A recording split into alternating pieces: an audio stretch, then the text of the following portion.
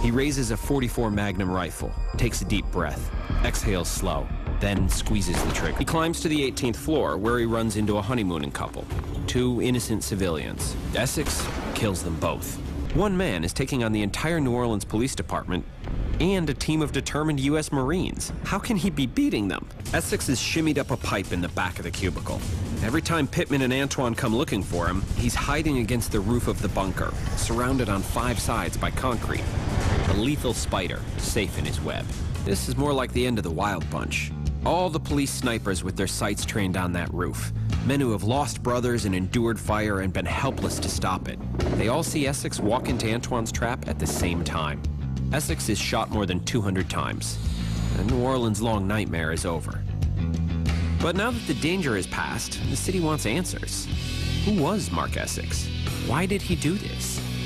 Police discover the walls of his apartment are covered in racist graffiti. They also learn that Essex was interested in the Black Panther Party, a radical black power group. Malik Rahim is a former member of the Black Panthers. He met Essex just before his shooting spree. I met him right after he got out of jail.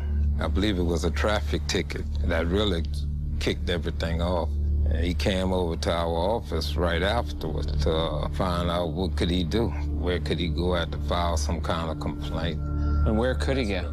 It was nowhere. I said, basically, brother, welcome to New Orleans.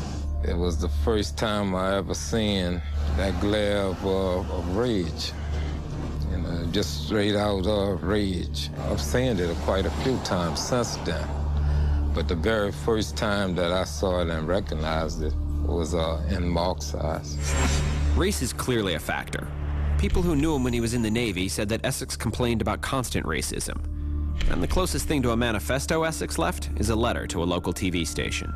Africa greets you. On December 31st, 1972, approximately 11 p.m., the downtown New Orleans Police Department will be attacked. Reason? Many. But the death of 2 innocent brothers will be avenged. What does that mean? Which brothers? We honestly don't know. Much as we like to cram the world into a logical framework, sometimes it just doesn't fit. Essex seemed to have a hatred of white people, but several of his victims were black. I mean, what reason, what inciting incident could possibly justify that killing spree? Me, I think Mark Essex was broken.